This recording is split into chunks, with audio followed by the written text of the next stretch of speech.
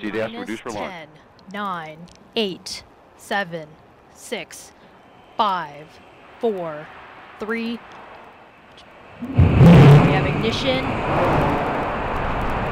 and liftoff of the United Launch Alliance Atlas-5 rocket carrying SF-8 for the United States Space Force.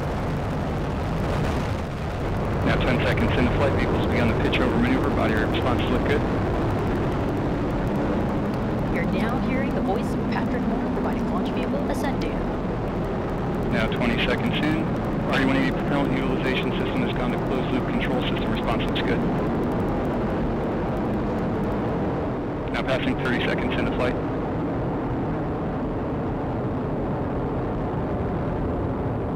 Vehicles completing the pitch over maneuver, body rate responses continue to look good, engine operating parameters continue to look good. SRB chamber pressure within expected ranges.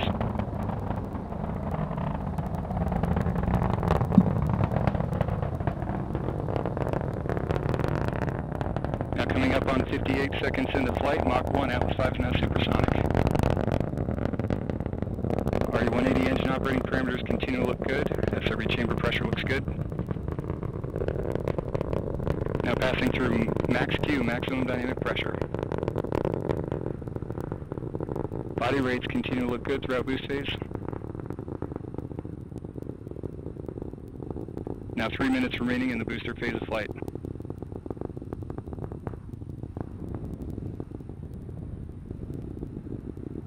Now passing 1 minute 30 seconds into flight, SRB chamber pressure tailing off now as SRBs are burning out.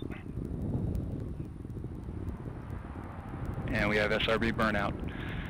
RD-180 throttling down slightly as expected, engine response looks good.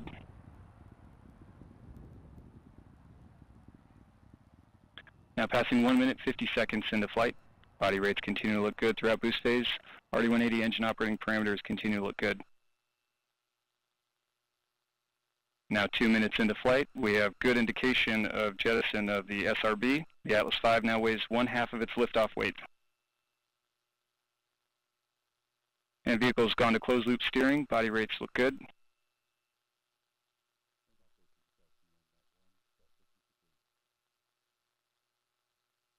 Two minutes remaining in the booster phase of flight. Atlas 5 is now 38 miles in altitude, 35 miles downrange distance, traveling at 4,200 miles per hour.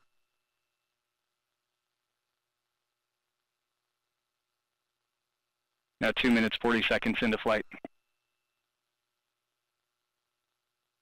RD-180 pump speeds and injector pressures continue to look good.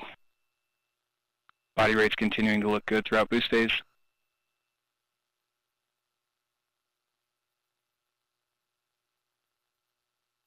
Now passing 3 minutes into flight.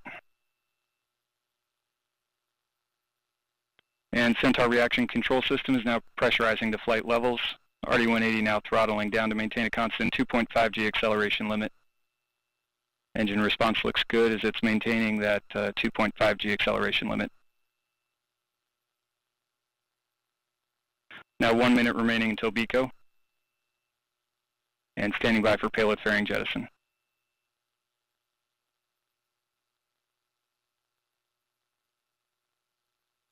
And we have good indication of payload fairing jettison. And we have CFLR jettison.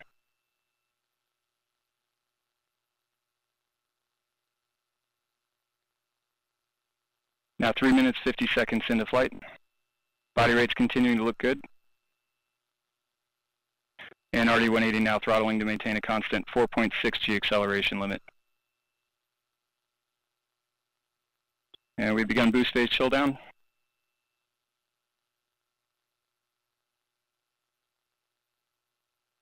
And standing by for booster engine cutoff shortly.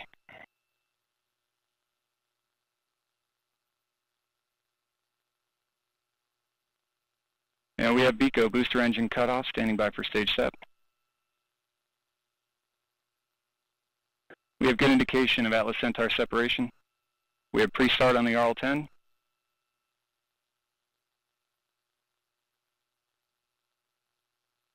We have ignition and full thrust on the RL-10. Chamber pressure looks good, body rates look good.